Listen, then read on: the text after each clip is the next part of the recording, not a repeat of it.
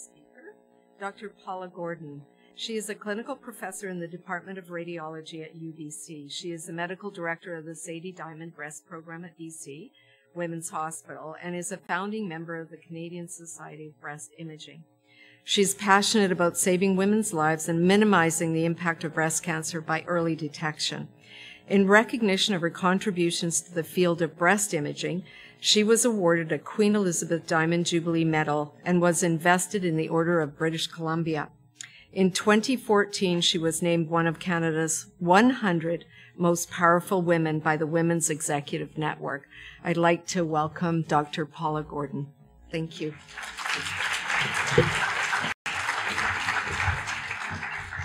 Thank you for that introduction, and thanks for having me at the conference. Now we have to hope this wakes up.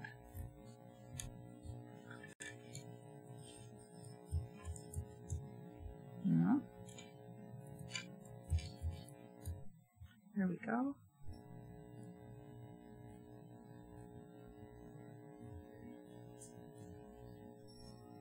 Good. So, I'm so pleased to be able to speak to you today. As you've heard, I'm Paula Gordon, and I'm a breast radiologist in Vancouver. I read mammograms and perform breast ultrasound, and I do image-guided biopsies, both ultrasound and stereotactic procedures. Here are my disclosures. I am here on a volunteer basis, and I have not received payment for my work. So my objectives today are to talk to you about the basics of breast cancer and the risk factors for breast cancer. I want to explain how you can reduce your risk of getting breast cancer and describe methods of screening for breast cancer. So if you do get it, it can be found as early as possible, and then you'll be more eligible for the least aggressive options for treatment. I will explain why there are still varying recommendations on what age to start and how often to screen for breast cancer. And I'll explain to you the risks associated with having dense breasts and what women can do if they do have dense breasts. So let's start at the beginning. What is breast cancer? It's a disease where a group of cells loses the normal control. These abnormal cells grow, usually into a lump, but not always, and they invade and damage the adjacent normal tissue. And they can spread to other parts of the body, nearby or distant lymph nodes, or more distantly to lung, bone, and brain.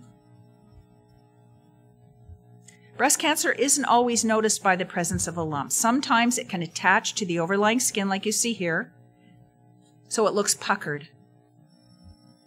Now, breast cancer is not life-threatening when it's confined to the breast. It's when it spreads to other parts of the body, like the lungs, here, or the brain, and the liver, that I haven't shown you, where it can kill. If breast cancer spreads to the bones, it can cause areas of weakness that can fracture easily, even without a fall or an injury. This picture is from a bone scan, and it shows a hot spot in the upper left femur, or the thigh bone. This picture shows a fracture in the femur. And if it spreads to the ribs or the spine, it's sometimes just coughing can cause a bone to fracture, either a vertebrae or a rib. Now, you've heard that 1 in 8 statistic. But that's not across all ages. Breast cancer is very uncommon, but still occurs in the 20s and 30s. The incidence jumps dramatically in the 40s to 1 in 69 and keeps rising. It never drops. Women sometimes tell me, oh, I don't need a mammogram now that I'm 60s or 70s. But if a woman doesn't die of another disease, the risk of her getting breast cancer keeps climbing. There are factors that can increase a woman's risk of getting breast cancer, some of which are beyond our control and some of which are in our control. So this list are the factors you can't control: genetic mutation, having chest wall radiation if you've had Hodgkin's disease, if you have dense breast tissue, you have a family history, or you've had a previous biopsy that showed atypical cells, if you started having periods early or had menopause late, or if you've not had children. Those are things that increase the risk of breast cancer. But here are risk factors you can control: the use of estrogen, typically after menopause. Diet, fat and alcohol. Alcohol increases breast cancer risk. A lack of exercise increases risk. Smoking and an increased body weight. Most of what I'll be talking today is about early detection, finding breast cancer as early as possible. But it would be even better if we could prevent it from happening altogether. And if people modified their habits around those controllable risk factors on the previous slide, especially if we started in childhood, it's thought that most breast cancers, 68%, could be prevented, even if we wait until middle age to clean up our acts. Perhaps as many half of all breast cancers could be prevented. Walking 30 minutes a day can lower breast cancer risk by 20%. Each drink of alcohol per day, and that's beer, wine, or spirits, raises breast cancer risk by 10%. Here's a list showing again some of the things you can do to reduce your risk of getting breast cancer. Keep your weight in check, be physically active, avoid too much alcohol, breastfeed if possible, avoid birth control pills, particularly after age 35 or if you smoke, avoid postmenopausal hormones, find out your family history, and if you are at risk, consider taking prescription medications that can reduce risk. But please remember, we are all at risk. The greatest factor for breast cancer is being female, and the second greatest factor is getting older. The fact is, 75% of women who get breast cancer have no family history. That's another myth that's out there. Women say, oh, I don't need to have a mammogram, I have family history. 75% of women who get breast cancer have no family history. So why do we screen for cancer? We want to save lives. We want to reduce mortality by finding and treating the disease earlier, but also we want to find it early so it can be treated less aggressively. When a woman has advanced disease at the time of diagnosis, if it's a big cancer or spread to the lymph nodes, she needs more aggressive surgery. When we find cancer earlier, a woman can avoid mastectomy and have a lumpectomy. She can avoid the armpit surgery called axillary dissection of a sentinel node biopsy. And nowadays, with genomic testing, many women can avoid chemotherapy. So there are different tests we use to screen for breast cancer to find it early. I'm going to focus on mammography and ultrasound. MRI is reserved for women at very high risk, typically women who have a breast cancer gene. But other exams like breast self-examination or clinical breast exam, meaning done by a healthcare provider, and then there's some fancier tests that I'll talk about at the end. But I want to say right off the bat, thermography is completely invalidated. It is not good for screening for breast cancer.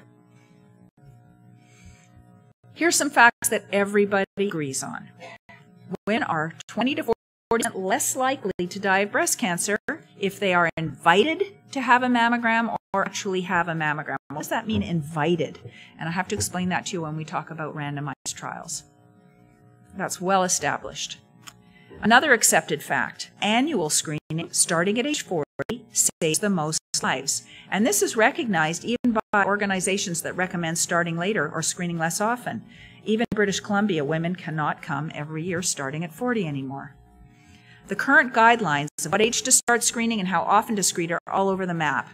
Now, these conflicting guidelines did not arise because of alternative facts. They're all looking at the same facts, but they're applying different value judgments to those same facts. And you need to know what those judgment values are to stay aligned with your values and priorities. Media like to stir up passions, and this article was about the 2014 release of the 25-year follow-up of a screening trial done in Canada in the 1980s that was poorly designed and poorly executed, and so came to the wrong conclusion. In fact, it was the only one of many randomized trials done throughout the world that did not show reduced deaths from breast cancer. I and many others internationally are painfully familiar with the details of that trial and have to stay on guard to respond. In fact, in 2002, the World Health Organization recommended that this Canadian trial not be used in making guidelines, but both the Canadian and American task forces still issue guidelines based on that study. So we know from decades of research that mammograms save lives. You often hear that mammography is the only test that's been shown to reduce deaths from breast cancer. And strictly speaking, that's true. But why is that? The only way that you can make that claim, that a test reduces deaths, is if you do a special experiment called a randomized controlled trial. In fact, we think that ultrasound will also have the same benefits and save lives for certain women in addition to mammography. And there is a randomized trial of ultrasound currently being done in Japan. The preliminary results suggest that it will also reduce mortality, but randomized trials take decades to mature. We know, for example, that MRI is used for high screening, as I told you, for women with genetic mutations, but MRI has never been tested in a randomized trial. So that raises the question, why do some tests get approved without a randomized trial and other tests not? Randomized trials of mammography have shown 15 to 20% mortality in women invited to be screened, but observational studies of women who actually do get screened show 40 to 49% fewer deaths. That's a big difference. That's because women in randomized trials don't always have the tests they're invited to have. So if a woman's in a trial and she's assigned to the group that's supposed to have mammograms, but she doesn't have a mammogram, and let's say she gets a breast cancer and dies of it, her death is still counted in the mammogram group, even though she never had the mammogram. Observational studies track results by who actually had the test, not what part of the trial they were assigned to, and this explains why they show much better results than the randomized trials. This observational study compared women who had mammography to those that didn't, and they obtained data on almost 3 million women in Canada attending screening programs throughout the country, and they showed that women who attend mammograms are overall 40% less likely to die of breast cancer than those who don't have mammograms, and for women in the 40s, it's even better. They're 44% less likely to die. So I hope I'm getting the point across that mammograms work, and hopefully all the women in the room over 40 have had at least one. So this study looked at the data a bit differently. They looked at over 7,000 women diagnosed with breast cancer over a 10-year period in 2 of the hospitals in the Harvard system, and they looked at the women who died during that time. 609 of them died of breast cancer, and 903 died of other causes. Most of the deaths, 71%, occurred in the 20% of women who didn't have regular mammograms, and only 29% of the deaths occurred in women who were having regular screening. And of all the breast cancer deaths, only 13% occurred in women 70 years of age or older, but 50% occurred in women under the age of 50. 31% occurred in women initially diagnosed between 40 and 49. So this drives home the point that women should start screening at 40. Breast cancer is less common at 40s, but when it does occur, it grows faster. So you want to detect it as early as possible. And this was final fact from this study. The median age of diagnosis of fatal cancers was 49 years. So another reason to start at 40. So this is what a mammogram looks like. Each breast is compressed twice, once from side to side and once from top to bottom. And a low-dose X-ray is taken in each position. And here's what the pictures look like. These are the top to bottom squish pictures on the left side, and the 2 on the right are the side-to-side squish pictures. And this lady has a cancer, this white thing in her breast, which is easy to see on her because her breast tissue is mainly fatty, and fat looks dark gray on a mammogram, so a white cancer jumps out and is really easy to see. We'll talk more about that later. So we know that mammograms can find cancers and save lives and find them early, and we know that annual screening, starting at 40, saves the most lives. So why don't all provinces start at 40 and screen annually?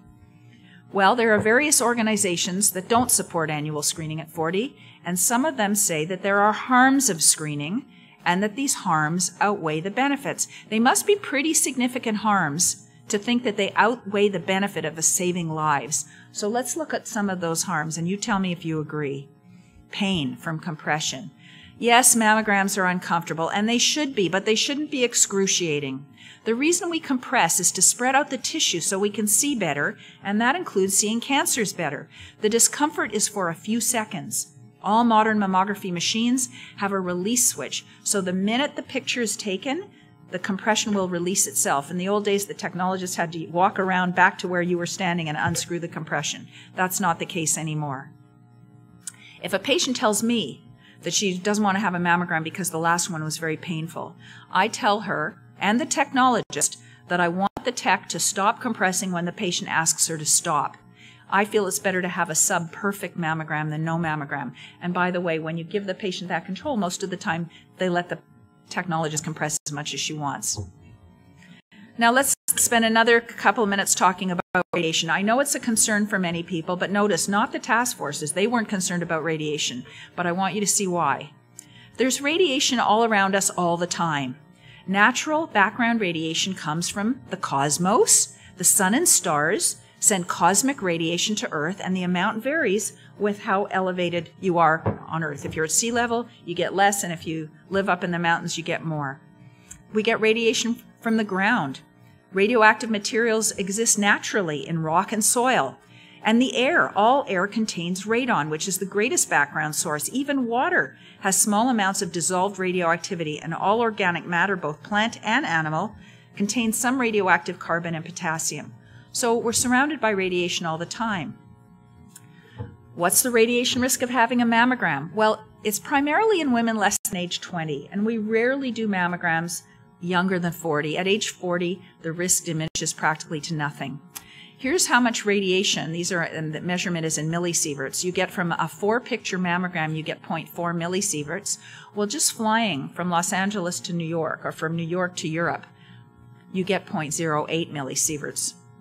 The higher you are in altitude, the higher the dose of cosmic radiation you get. And this is a result of less shielding of the cosmic radiation by the atmosphere at higher levels. The dose from a mammogram is similar to what you get from natural radiation from living 7 weeks on Earth. But if you live in Colorado or at higher elevation, you get the same radiation living for 3 to 4 weeks as you do from having a mammogram. To look a little deeper at the theoretical risk of radiation, my colleagues at Sunnybrook in Toronto calculated for 1,000 women having mammograms from 50 to 69 every 2 years, the radiation would hypothetically, only hypothetically, cause 0.27 cancers and 0.04 deaths. But those mammograms would prevent 5 deaths, which is 125 times more than the lives lost, and save 105 years of life. So avoiding mammograms for a fear of radiation is not a winning bet. This graph is from an excellent website that I'll tell you more about, densebreast-info.org, and it shows the radiation from various tests that you're probably familiar with. The lowest radiation is from a bone density test or a chest x-ray. Mammogram is the 3rd lowest. The blue vertical line on the right is the amount I'm allowed to get every year from working in an x-ray department. And that's 12 times the dose of a mammogram. Not that I'm suggesting that you have 12 mammograms every year. False alarms are the biggest harm in the eyes of the task force. And here are the numbers. For every 1,000 women who have a screening mammogram, 93%, 930 of them, will get a letter saying your mammogram's normal.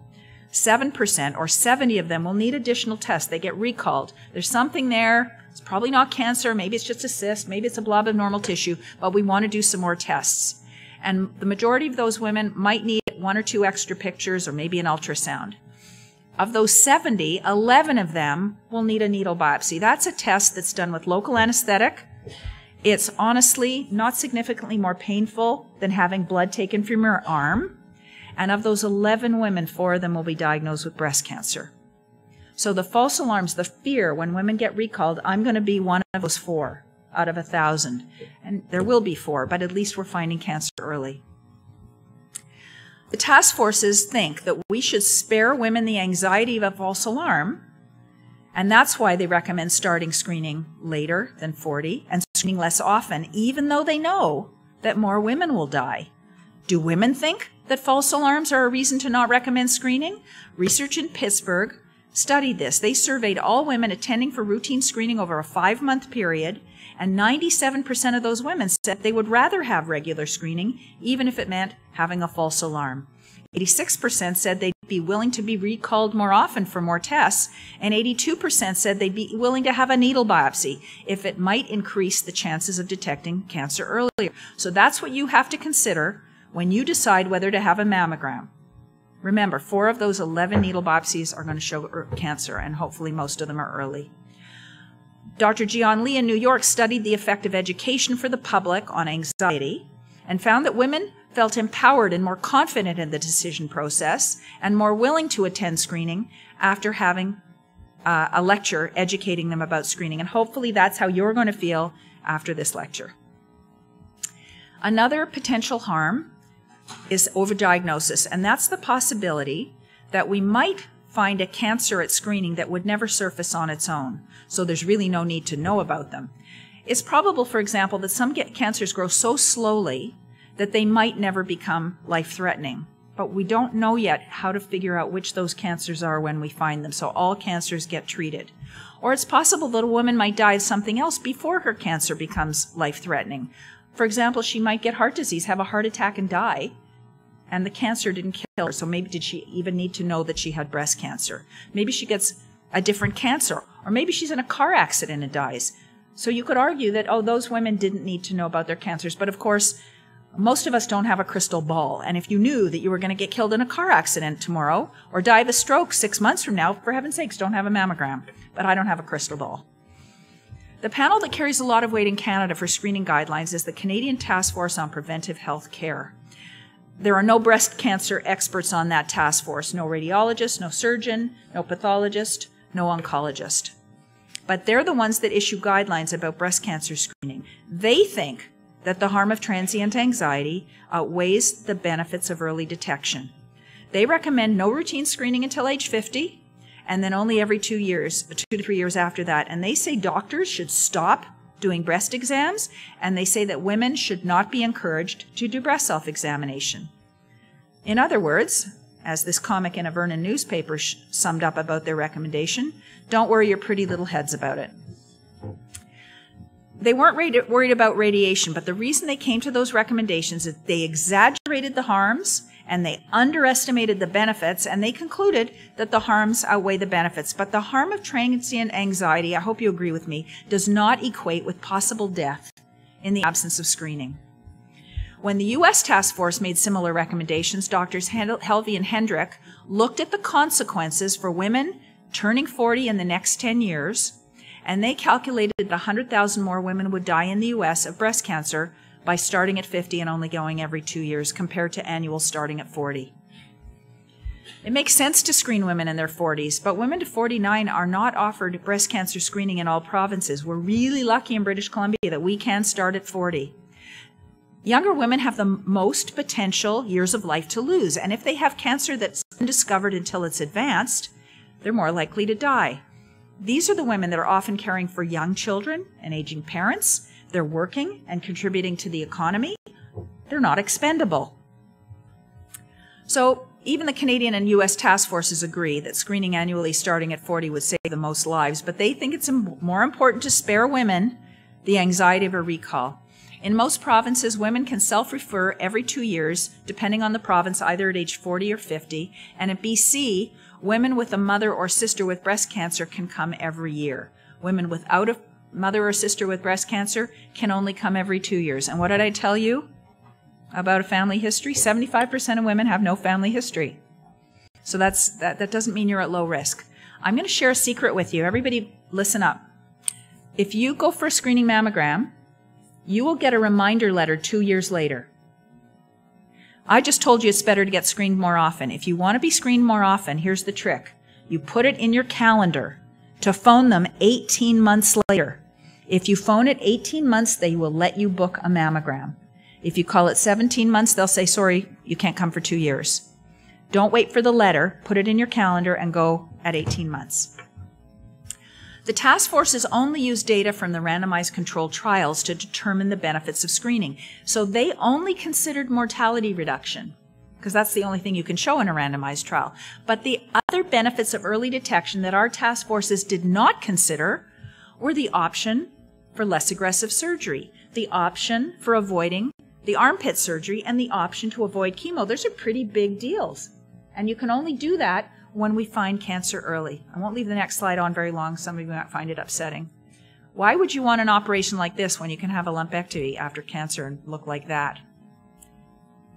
When Dr. Nick Perry left his position as director of the UK Central and East London Breast Screening Program in 2008, he opened a private clinic in London called the London Breast Institute, and it's a private clinic that offers screening for women who want to attend earlier or more often than they can get through the NHS. NHS only screens every 3 years for women 50 to 70.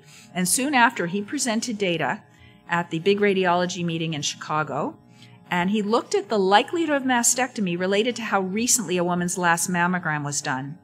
For women whose last mammogram was in the previous year, only 22% of them needed a mastectomy. But for women whose mammogram was done more than a year before, more than half of them needed a mastectomy. And you can see that the mean size, the presence of more than one tumor, and the aggressiveness of the tumors in his study increased the further away they were from their last mammogram. And this is not shown in randomized trials.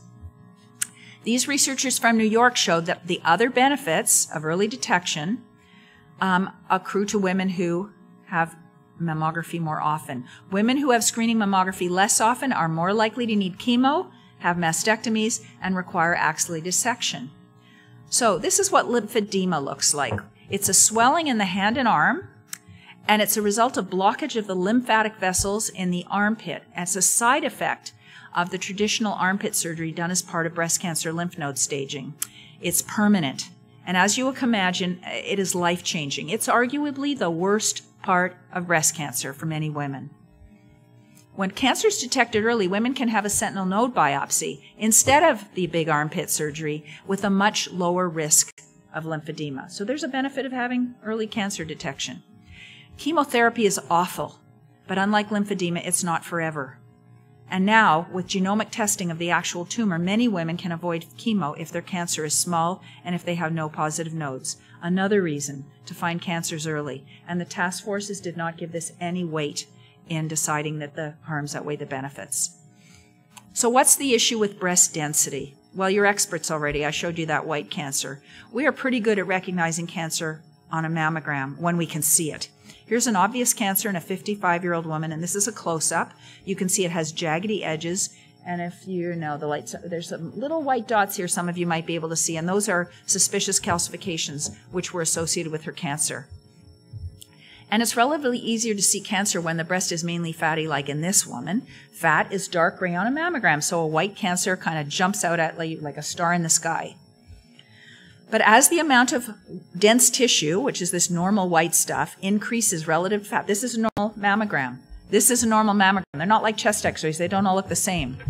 As you get more and more dense tissue in the breast, it's harder to see cancer. It's like looking for a snowball in a snowstorm. And some women have almost no fat, and their breasts are totally dense. And so even a large cancer could be hiding in this dense breast tissue.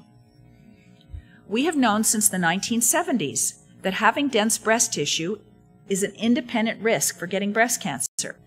Dr. John Wolfe described 4 density patterns, and he found that women with dense breasts were at a much higher risk of getting cancer than women with fatty breasts. Radiologists still grade density into 4 categories, A, B, C, D. Some provinces use the quartile system, which is the North American standard, and the radiologist can subjectively decide, looking at the mammogram, what category the woman falls into. Less than 25%, 25 to 50, 50 to 75, or 75 to 100. The new system that we've been using since 2014 also takes into consideration how likely it is that a cancer could be masked. So, for example, this lady doesn't have that much breast tissue, but if she's unlucky enough that her cancer starts growing in there instead of out here, we might still miss it. Now, some provinces only ask the radiologist to decide if the breast density is greater or less than 75%, but we're lucky in British Columbia that we use the 4-category system. And here's where it all comes home. This is an example of the masking effect. This is actually a friend of mine. And at age 50, this was her mammogram, and it was negative. She's got lots of dense tissue, and this really is a negative mammogram. But negative, if you have dense breasts, doesn't mean no cancer. 8 months later, she came back after finding a lump in her breast. And we took the pictures again. The technologist taped this little triangular marker on her skin so we know approximately where her lump is. We repeated the mammogram. We even did a 3D mammogram on her, and it was completely negative. But because she had a lump, we did an ultrasound, and her 3.2 centimeter cancer was easy to see. It had already spread to her lymph nodes. When a cancer is diagnosed after the most recent screening mammogram was negative, it's called an interval cancer because it occurs in the interval between planned screening mammograms.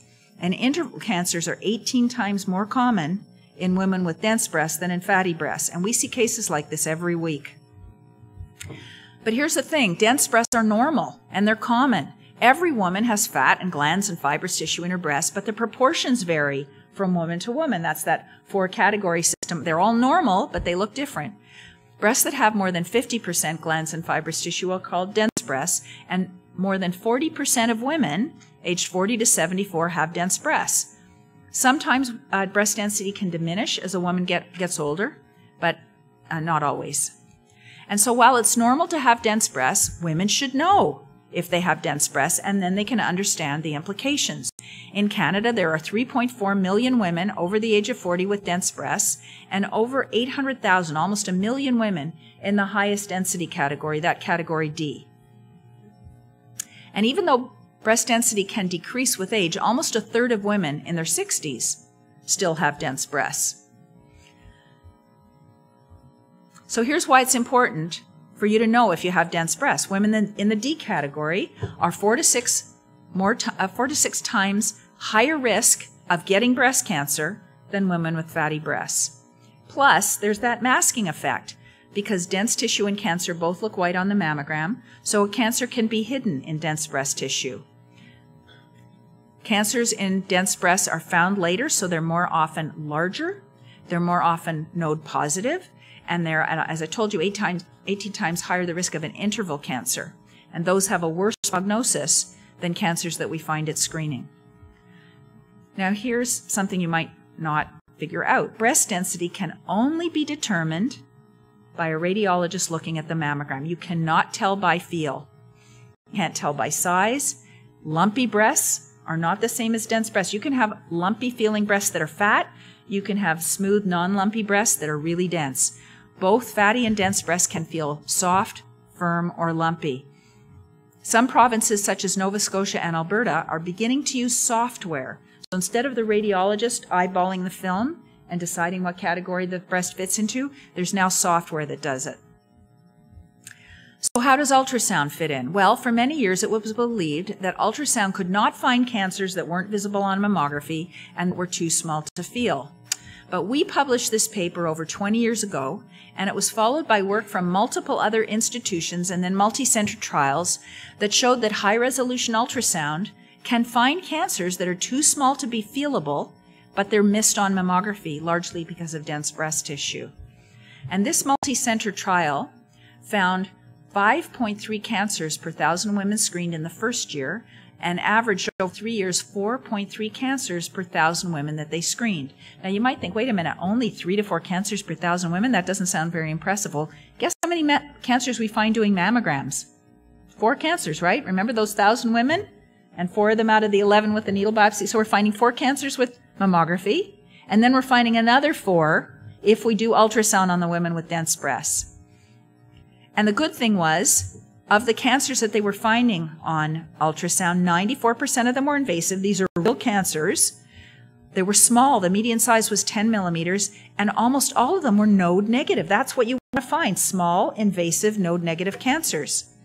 Now, these women were offered MRI after the 3 years. Only 42% of the eligible women, 42% declined the MRI. And then MRI found another 14.7 per 1,000 women, but these were higher risk women. Some of them even had the breast cancer gene. Ultrasound can be done with a handheld probe, which is what most of you are used to seeing if you've ever had in an ultrasound. But there are also now these automated probes called ABIS. And it's a big, huge thing that the technologist holds over the patient's breast, and the scanner automatically goes back and forth inside. Any ordinary ultrasound machine can do breast ultrasound, but not all clinics offer it. And screening ultrasound is not yet covered by MSP. So if you have a lump in your breast, MSP covers the ultrasound, and they just target the area where the lump is. If you have a mass on your screening mammogram and we need to do an ultrasound, MSP covers it, and we look just at that area. But when a woman wants to be screened because she's got dense breasts and she wants top to bottom both breasts, that is not yet covered by MSP. Now, in spite of all the emerging evidence on breast density, it was still not being shared with women. Women were not being told, and in many cases, the information wasn't even told to their doctors. Nancy Capello is a PhD in educational leadership, and she lives in Connecticut. In 2004, only weeks after her routine annual mammogram that was negative, she found a lump in her breast, just like the friend I showed you, and the ultrasound showed a cancer, and she was diagnosed as a stage 3C with 13 positive lymph nodes. And she said to her doctor, wait a minute, I just had a negative mammogram. What are you telling me I have cancer? And they said, well, you have dense breasts, and we know that we can miss cancers in dense breasts. And she said, whoa, you knew something about me that you didn't tell me, and I might have been able to do something about it. And she started grassroots movement to get women notified when they have dense breasts.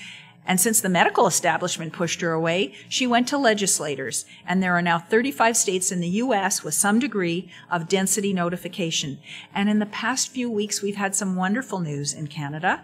Thanks to the efforts of a group called Dense Breast Canada, BC was the first province to announce that starting last month, October 15th, women are being informed of their breast density when they have a screening mammogram. And several other provinces are considering it. So here you see how much of the U.S. is pink. Here's the map of Canada. BC's the first. Now, Connecticut was the first state to legislate, so they have the most data. They now have several years of follow-up data. And they're finding, just as you saw in that other study, 3 to 4 cancers per 1,000 women, year after year after year. Now, when they first started, they were recommending a lot of biopsies because they didn't have that much experience, and only 7% of their biopsies turned out to be cancer. But with experience and with the availability now of prior years screening to compare with, their PPV, the percentage of their biopsies that turn out to be cancer is 17%, which is pretty darn good. Here's some examples given to me by my colleague at Yale. And here you see these little cancers on ultrasound that were missed in these dense breasts. And these aren't screamingly dense breasts. This one might even be a B or borderline C. There's a C, there's a C. So we're finding cancers in dense breasts. Now, your doctor may be unaware of all this stuff, unaware of the greater risk of getting breast cancer when breasts are dense, unaware that having dense breasts is a stronger risk factor than having a mother with breast cancer, unaware of the greater likelihood of a cancer being missed on a mammogram when breasts are dense. In fact, 50% of cancers are missed on mammography in dense breast tissue. And your doctor's probably unaware of the ability to find cancers using ultrasound when they're missed on the mammogram. You may have heard of 3D mammography, also called tomosynthesis. It's a better mammogram than the standard 2D. It's not yet being used in any screening program in Canada, but we know that it finds about 30% more cancers than regular 2D mammograms, and it has fewer false alarms, which is even better. But it only sees about half as many of the cancers that are visible on ultrasound that are missed on dense breasts in mammography. So I want to show you how 3D works, and hopefully the video will play. Here's that small picture of what a typical cancer looks like. And here's a woman with, I would say, a BI-RAD C density breast. And there's a cancer in that breast. Can you see it? Put your hand up if you think you can see it. Good. There's your example to follow. And now watch. This is a moving picture. And I want you to focus here. This is where her cancer is. Can you see that jumping out at you there? We're out of it there. So this is like scrolling through the breast. Here's a zoomed in picture of that same area.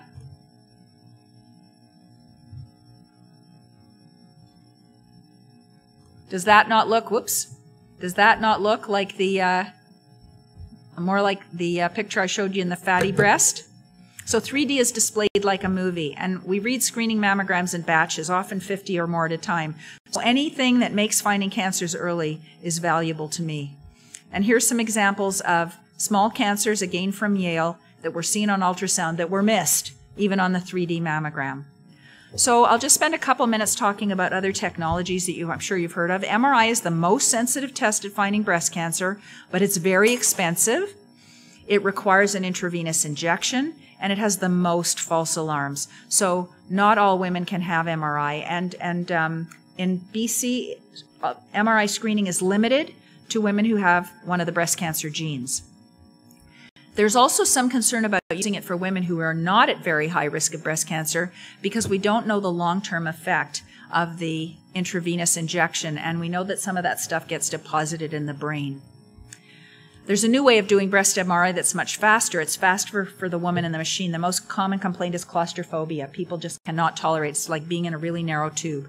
And so this is a way of doing breast MRI that's much faster. It's faster for the woman to get out of the machine, and it's even faster for the radiologist to read. It's called abbreviated MRI, or some people call it fast MRI. It's being studied now, and if they can bring down the cost, it might be used more often for women at higher than average or even average risk, but we're not there yet. Here's another test called contrast-enhanced dual energy mammography, and it's another test that shows promise. It shows almost as many cancers as MRI, but with fewer false alarms. It requires an intravenous injection, but it uses a different substance that MRI uses, and it's much less costly. The only place in Canada doing this now is London, Ontario, but we're hoping to get it in BC.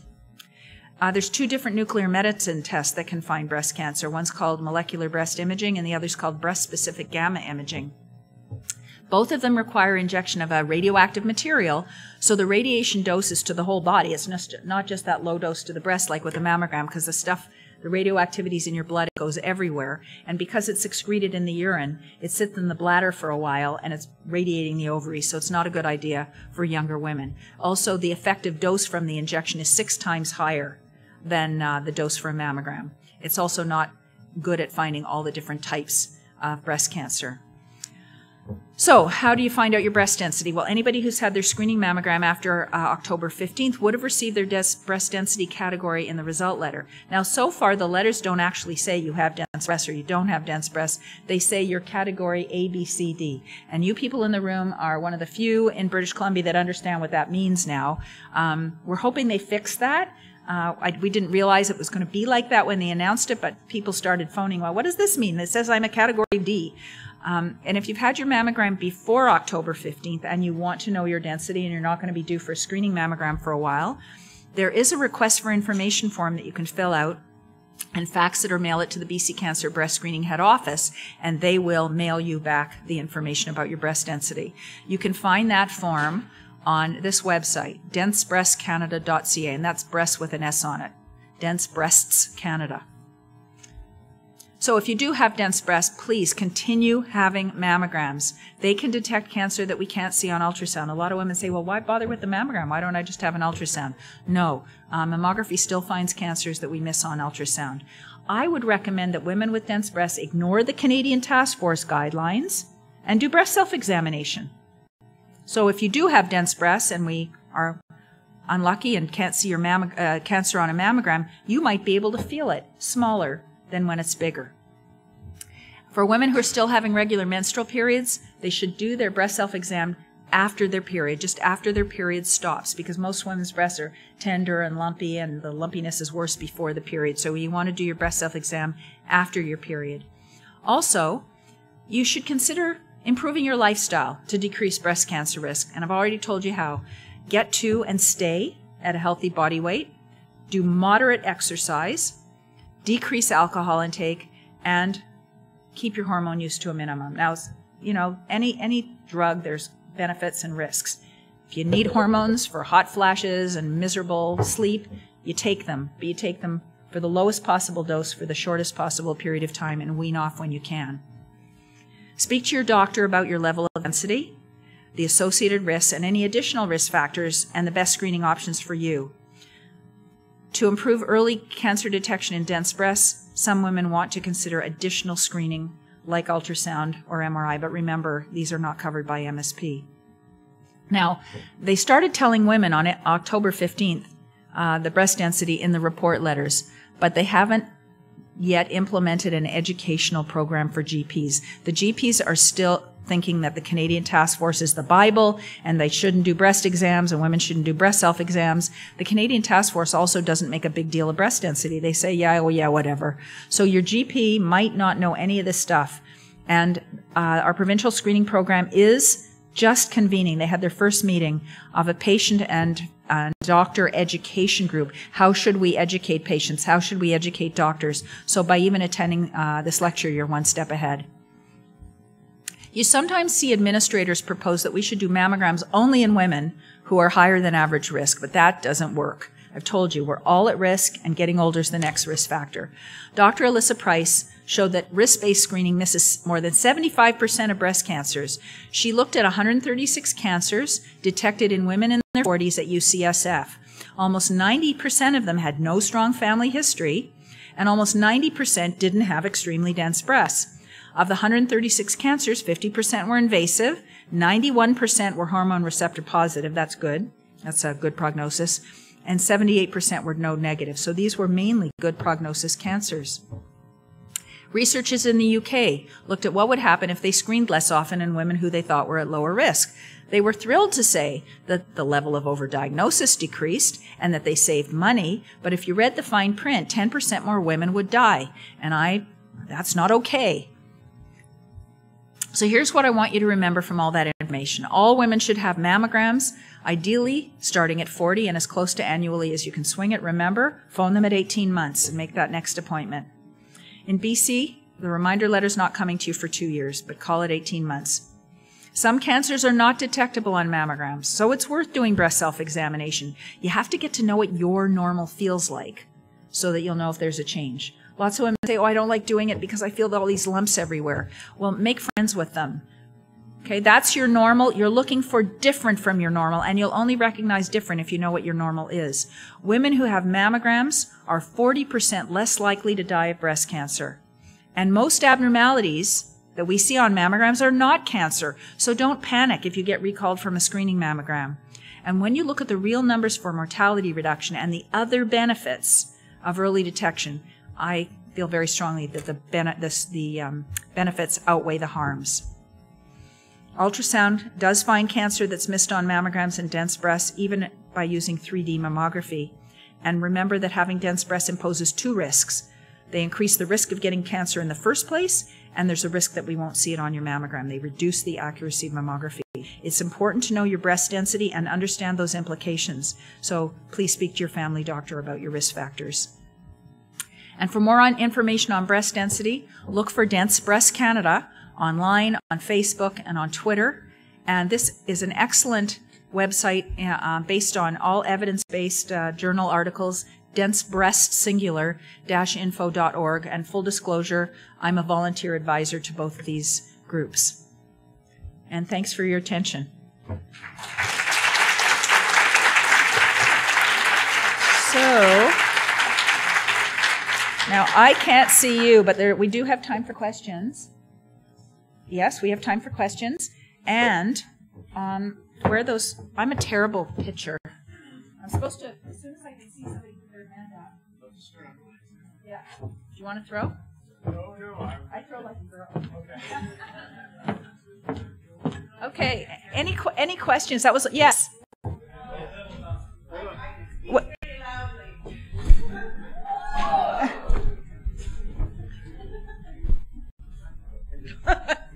Hi, I was just wondering how this changes, or does it change, for women who have breast augmentation or breast reductions? No. You can still have dense tissue after either. The one difference is that if a woman has breast implants, she can't attend the screening program. Women who have breast implants require much longer time to do their mammogram because we do the picture with the implant and then we push the implant out of the way and we get better compression on the breast tissue itself. So we take twice as many pictures, takes twice as long to do the mammogram, and that doesn't fit in the screening schedule because screening is in and out, in and out. Women who've had a reduction can have a routine screening mammogram. But here's something to consider. If a woman's considering either augmentation or reduction, we want her to have a screening mammogram before the surgery. You'd be amazed at how many little cancers we find. And it's like, wait a minute, don't get those implants yet, we got to treat your cancer. Question? Going once? Yes? Not really a question, and I can yell loud enough, but I'm really happy to hear that BC is the leader for the developing of dense breasts, because I am an integral cancer person. I had a screening mammography and an ultrasound, and 8 months later repeated it, and I am the Novo stage 4 metastatic breast cancer. Oh, wow. So it It didn't work for me, but for those people, it's a really good thing. That's so generous of you. So we need women in other provinces, so the dense breast ladies, I call them, the founders, one's in Toronto, one's in Burnaby, here, and each of them found out about their dense breasts and found out about Nancy Capello. And they got in touch with her and they said, what can we do? And she said, first of all, you two should be speaking to each other and you should both speak to Paula. So it's been fabulous in BC. And I've given lectures in other provinces, but we don't have the advocates. We need patient advocates. So if anybody knows anybody in other provinces who will speak up, that's what it's going to take. I keep saying, nobody's listening to me. You know, I'm perceived as having a conflict of interest. Oh, you only want to do those ultrasounds so you can earn more money. It's when women speak up, when voters speak up. And that's why Nancy went to legislators, and I'm going around to MPs and MLAs and whoever will listen to me. So thank you for your generosity. Yes. Hello. Can you hear me? You only go to age 74. Are you saying that after 74 you don't have to have Great question. So, women can still come for screening, and they should if they're in good health. Our screening program decided, it used to be 79, now they made it 74, that at that age they would like a requisition from a doctor. So if a woman's in good health and she has a life expectancy of at least 5 to 10 years, please come. If you've already got end-stage kidney disease, we don't need to find a cancer that's going to take 5 years to show itself. You're going to likely to die before that. But when we find small cancer, I do needle biopsies on 90-year-olds, and I make sure that they're young 90s. They can take that out with local anesthetic. If you leave a cancer in there and it grows, it can erode through the skin. It's wet and messy and smelly, and it's a nursing nightmare. Take it out with a little local and then it's gone, and maybe give her some tamoxifen, which is the anti-estrogen drug when a cancer is hormone positive. So it's absolutely worth continuing screening. It's just at that point, they kind of want the GP to be the gatekeeper and say, yeah, she's healthy. Yes? Just real quick, can you hear me? Yeah. I know we're talking about women's breast, but I'm just wondering, is there data about an increase with men with breast cancer? So the question was, is there data about an increase of men with breast cancer? About 1% of all breast cancers occur in men, but they're uncommon, so we don't screen for them, except men who have the BRCA gene, we can screen them.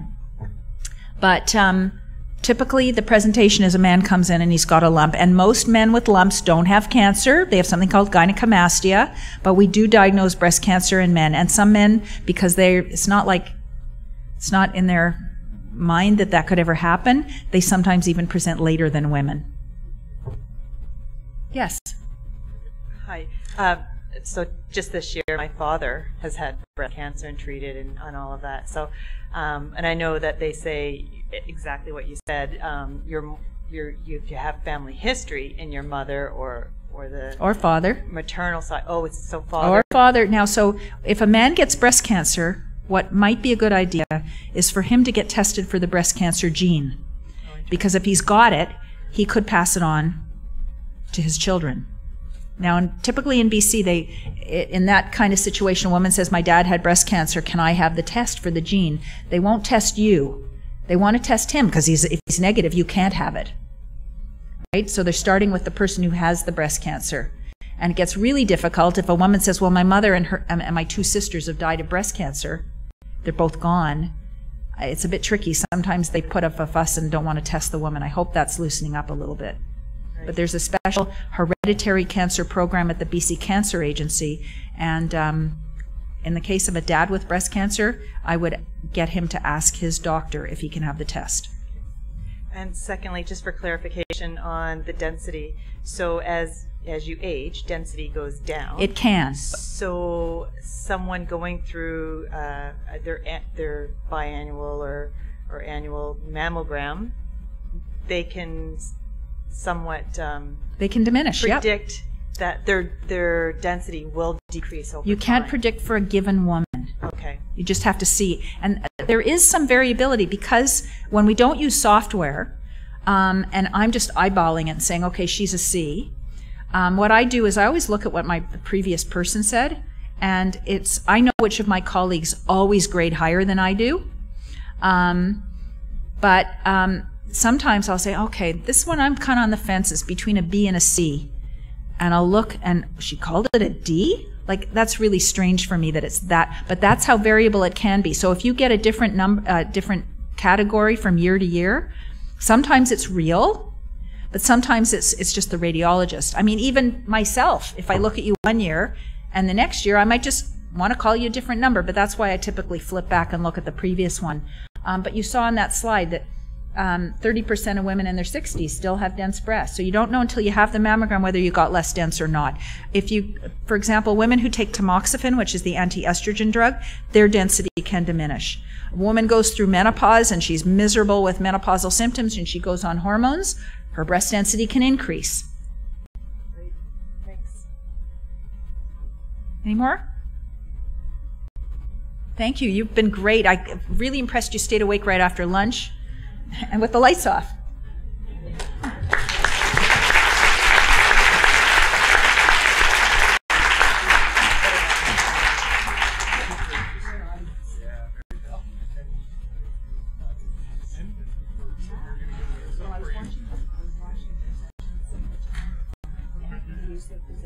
Yeah, you were good.